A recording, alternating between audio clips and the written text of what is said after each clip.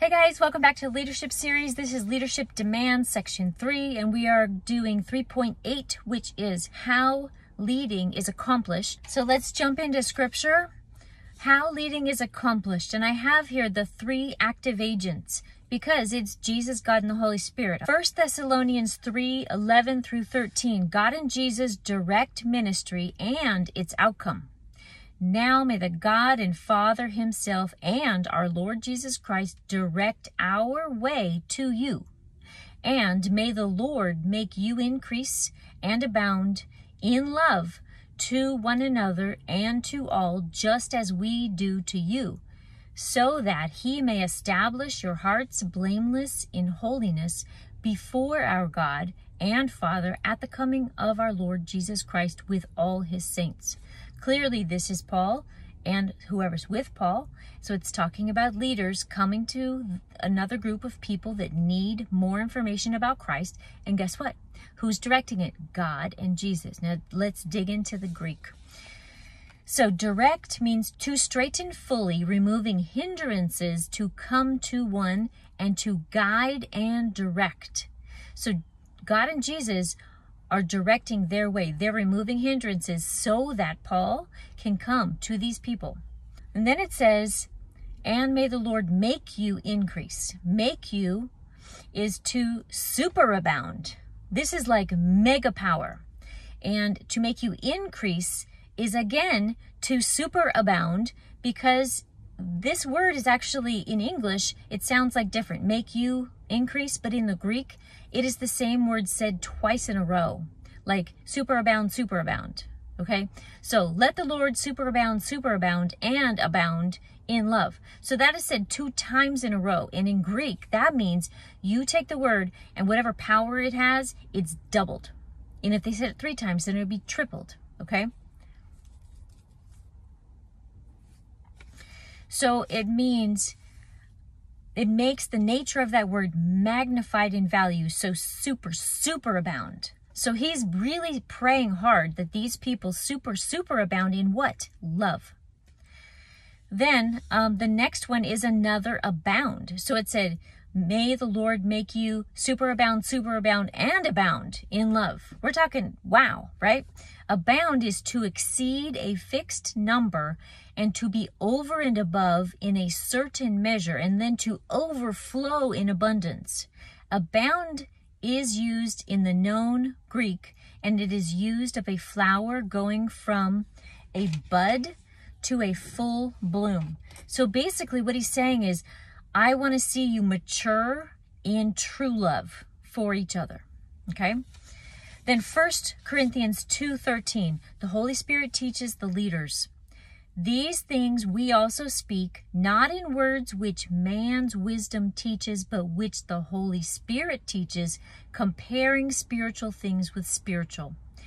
So teaches is something taught that can be taught or communicated, or direct instruction by the one being spoken of in the sentence. In this sentence, it is the Holy Spirit.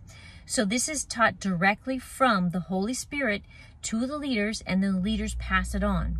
That's what's supposed to be happening. You're supposed to be mature enough in your spiritual life that you hear from the Lord and you can pass on his wisdom. That's what we're doing. Philippians 4:13, all things through Christ. I can do all things through Christ who strengthens me.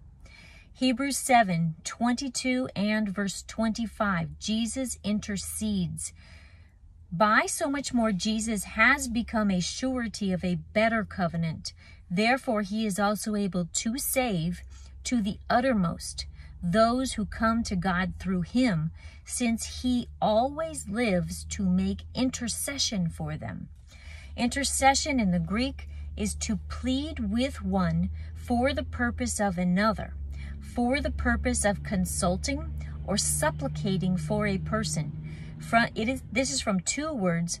The first is to obtain by hitting the mark, to hit the target on the bullseye, to shoot an arrow at. And the second is to be at rest as an intermediary between 2 things. So Jesus is praying and hitting the mark with those prayers, but he's the in-between between us and God.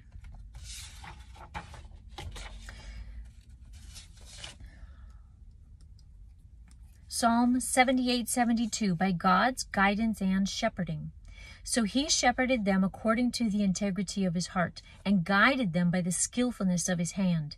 Shepherded is to tend to in the pasture, a shepherd, a teacher, a herdsman, to tend to the flock, to make friendship with.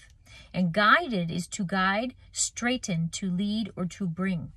Psalm 37:5, commit your works to the Lord and trust in him, and he will act. Commit your way to the Lord, trust in him, trust also in him, and he shall bring it to pass.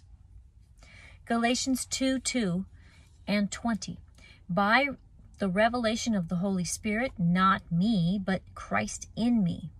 So verse 2, I went up by revelation, meaning the Holy Spirit told him to go, and communicated to them the gospel. What is the entire purpose of him going? To communicate the gospel, which I preached among the Gentiles, but privately to those who are of reputation, lest by any means I run or had run in vain. I have been crucified with Christ. It is no longer I who live, but Christ who lives in me. And the life which I now live in the flesh, I live by faith in the Son of God, who loved me and gave himself for me.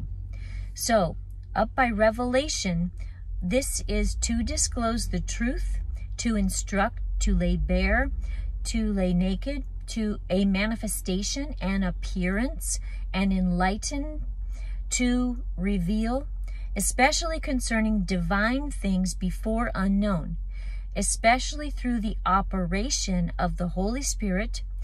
A light for revelation of divine truth also includes visions, dreams, and spiritual revelations. So he knew he had to go and speak the gospel to these people. How? Because the Holy Spirit revealed it to him, either in his head or with words or in a dream or whatever. Okay? That's what it's saying. 2 Corinthians 3:18, being transformed, but we all with unveiled face, beholding as a mirror the glory of the Lord, are being transformed into the same image from glory to glory, just as by the Holy Spirit of the Lord. So being changed is to change into another form, to transfigure. This particular word in this particular sentence is in the verb form of PPI, so this means so occurring in actual time. The subjects are the recipient of the change, and it is at a point of fact that it is occurring in real time. So that means it's continually happening to every Christian who understands and has the Holy Spirit. You are continually being transformed in real time. Okay? So the verb is of that motion and change of what? Moral character. To make and keep making changes in the inner reality of someone. So properly transformed is what it really means, to be properly transformed. Okay, we're going to do God sustains, which is lesson 3.9. Your burden is light if you let him carry it. Okay? You may be surrounded by hardships, and you may have a lot of chaos going on, and you may have a lot of spiritual warfare, but you're not impacted the same as the person who is not paying attention, not dressed in their armor, because if you are relying on God, he will take that burden from you. You just have to throw it to him and be like, I can't do this anymore. You got to deal with this. Or this is too big for me. I need help. Or this is something that I'm going to pray fervently against, and I trust your power will take care of it. Okay? So, as an example, a lot of you who follow me know that I go through periods where I'm exhausted. Okay? I've just been pressed to like hear prophecy around the clock for 2 days or something, and I'm exhausted, but I still get out there and do the thing, right? Well, I was told in the process of all of this that if I sacrifice my time for you guys, for doing videos, for praying for you guys, for doing prep work to get a prophecy out or something, and I'm exhausted, the Lord will sustain me. I have gone for like 4 days with no sleep. I have gone for a month with like maybe 1 or 2 hours a day. And I just feel kind of normal. I might look a little tired, but my brain is fine. I'm like, I can keep going forever, you know, because the Lord is the one who keeps sustaining and keeps renewing me. And that's what happens when you give it to him. And if you're serving him, he will give you the tools you need, okay? So let's get on to the verses for God sustains in this 3.9. Isaiah 41:10, God does it. Fear not, for I am with you. Do not be dismayed, for I am your God. I will strengthen you. Yes, I will help you. I will uphold you with my righteous hand. Psalm 23, 1-3. The Lord guides appropriately. The Lord is my shepherd, I shall not want. He makes me lie down in green pastures. He leads me beside the still waters. He restores my soul. He leads me in paths of righteousness for his name's sake. Romans 8:28, all things work together for good. And we know that all things work together for good to those who love God, to those who are called according to his purpose. Proverbs 16:7, those that please God, even his enemies are at peace with him. When a man's ways please God, he makes even his enemies to be at peace with him. Philippians 4:19, God supplies all your needs, and my God shall supply all your needs to his riches in glory by Jesus Christ. Philippians 1:6, he will complete it. Being confident of this very thing, that he who has begun a good work in you will complete it until the day of Jesus Christ. Philippians 4:13, do all through Christ. I can do all things through Christ who strengthens me. Proverbs 16:9, a man's heart plans his course, but the Lord determines his steps. Isaiah 40:29-31, power to the weak, increasing strength, run and not grow weary, fly like eagles. Okay, those are our key words for this verse. He gives power to the weak, and to those who have no might, he increases strength. But those who wait on the Lord shall renew their strength. They shall mount up with wings like eagles. They shall run and not be weary. They shall walk and not faint. Psalm 23, 1-3. He leads me beside the still waters. He restores my soul. The Lord is my shepherd, I shall not want. He makes me lie down in green pastures. He leads me beside quiet waters.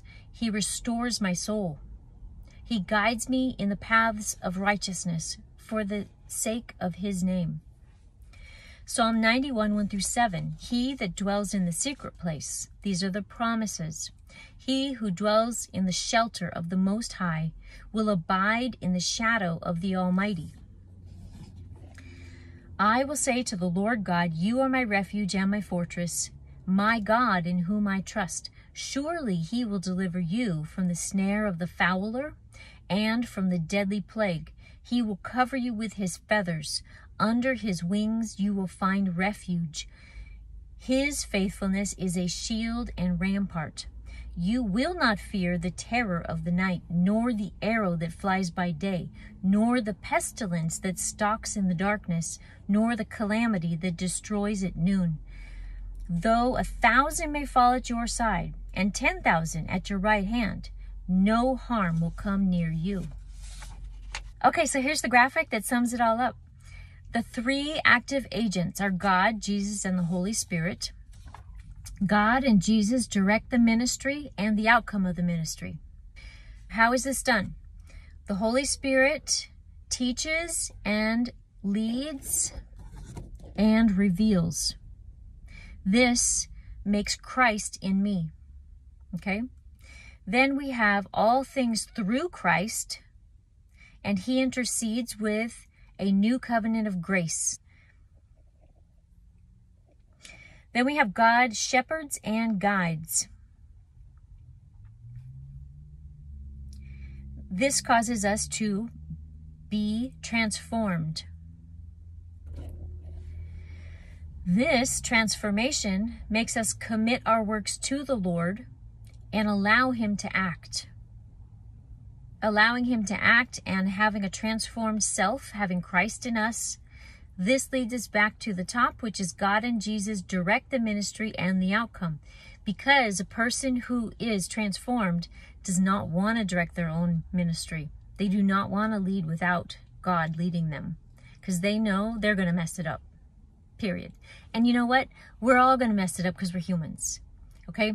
You're never going to be perfect at leading. Nobody is.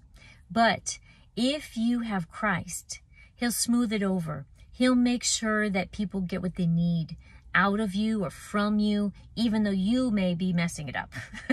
Okay? So you don't have to worry. You just have to be willing, and you have to be open to being transformed the way he wants you to become into his perfection.